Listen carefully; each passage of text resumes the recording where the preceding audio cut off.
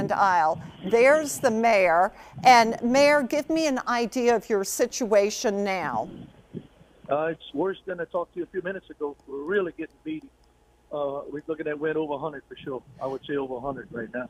I would say so. You are in the eye wall, so you've got the rough go right now. Can you look out the window? Is it safe to do that? What are you seeing? I'm right outside the city hall. It's a balcony all around. I'm on the east side, the west side of the balcony, and I'm standing right here watching up the street toward the Catholic Church and all the way to LA1. And trees are bending over. The oak trees, the branches are breaking, and power lines, I don't know what's holding them up, but that's the most wind I've ever seen. My experience right now, what I'm going through right here off the city hall right now.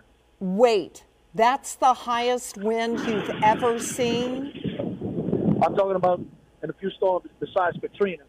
But I mean, for taking what's happening right now, it's over 100-mile-an-hour wind. I would say 105. I would say close to that, because since I talked to you, what you had told me, because we went out right after we had talked to him, we had to turn around, and there's a roof that came off, and it hit the power line, and it crossed LA1, and we had to turn around. Yeah, so you really have to be careful.